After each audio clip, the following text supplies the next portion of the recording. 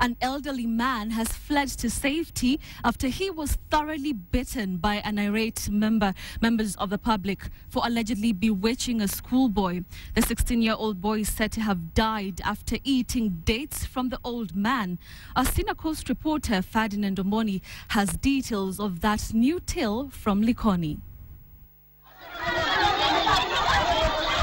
Grim footage of a battered old man beaten mercilessly by irate locals in Utange area of Mombasa.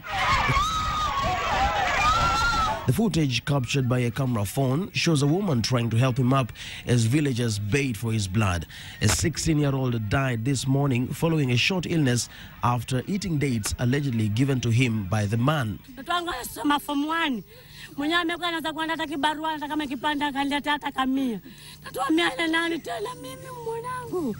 The mother is convinced that Mzee Nyaga, as he is known, is responsible for her son's death amid claims that he repeatedly mentioned the Mzee's name in his deathbed.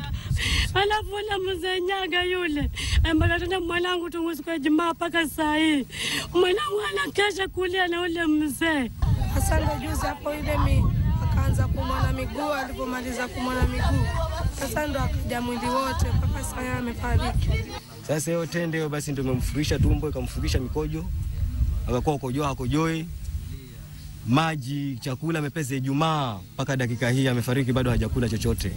And in an even more bizarre twist, there are claims that a local magician consulted to cleanse him predicted he would die if a sacrifice wasn't made before sunset on Wednesday.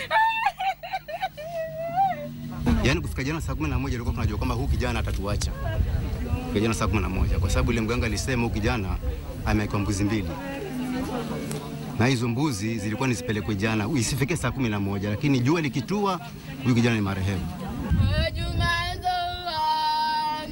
Now locals believe the dates the boy ate were bewitched by Nyaga, hence his death.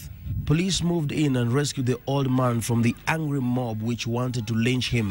Ferdinand, KTN, Mombasa.